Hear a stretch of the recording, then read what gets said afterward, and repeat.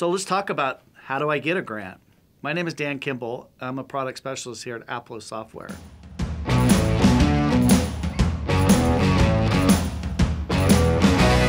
I've been doing fundraising for a long time, and I was thinking about the first time I actually wrote a grant. It was a long time ago, and I was kind of early in my fundraising career.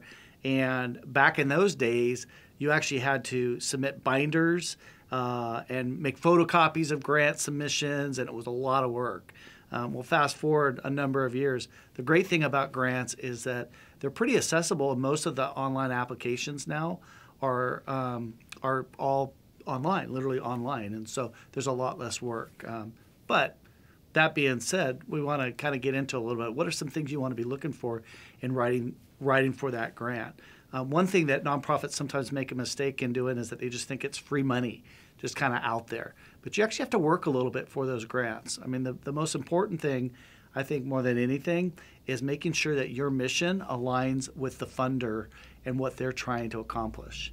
In other words, if you're an agency that works with, say, homeless people, or you're a food distribution center, and there's an education grant out there, you don't want to change your mission just to kind of what we call follow the money. So really, at the very core, you want to look at what that funder is trying to accomplish in their goals, and you as a nonprofit, and if they align, if it's a good match. And then after that, it's really just making sure you're reading through the requirements, because grants can be very technical. They can be very simple. Some corporate grants are just a simple online application where you fill in maybe your tax ID number, your board members, your budget, things like that. A technical grant can be, pages and pages of very specific goals and objectives and who's going to do what as part of that grant. So it's really important that you assess, you read through, and you really learn what is all involved. You don't just kind of jump right to that. Before you get married, well, you court or you date. Well, it's the same thing with a foundation or a funder. You want to get to know them.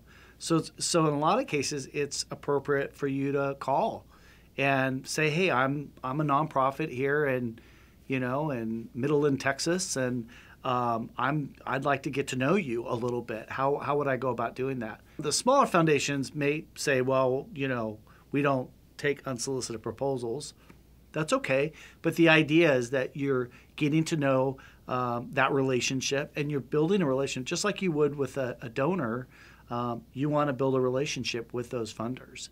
And a lot of people don't think, especially the big government grants, oh, I could never call them. Well, you can, because the people behind there, they're people too. So you're kind of, in a sense, you're kind of dating, getting to know that relationship and seeing if there's a good match there. I think one thing that a lot of organizations at the very core have to ask is, should I or should I not go after a grant? I mean, we've talked about some technical things about how to go about doing it, and I think it's important that before you even begin to write your first grant, just evaluate that. Does that fit into your annual plan? How much money are we talking about that you're in a sense trying to raise?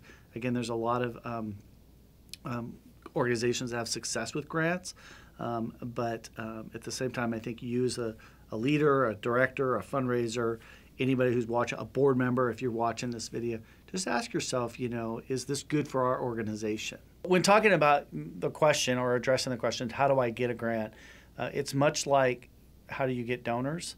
It's creating a prospect list. So do some research.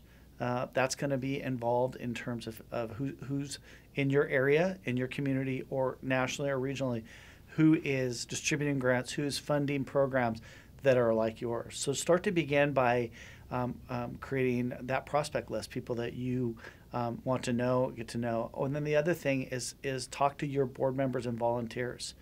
Many times you'll find that those volunteers might know of somebody, or they themselves might sit on a board of a foundation or a bank or somebody that's a part of that process. As a fundraiser, one of the things that it kind of became a joke, but it would often have a board member or a volunteer say, hey, why don't we apply for money from the Gates Foundation? And I would joke back and say, the Gates, do they have a foundation? No kidding, I should look into that. And that was kind of my way of saying or encouraging people that you know, it's very competitive.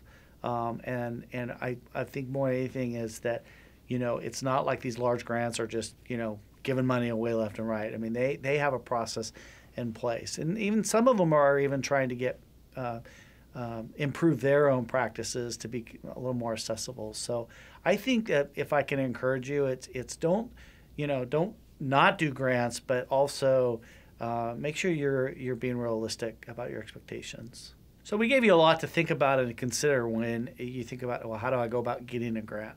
So in our next video, we're going to actually talk about how do I actually write that grant.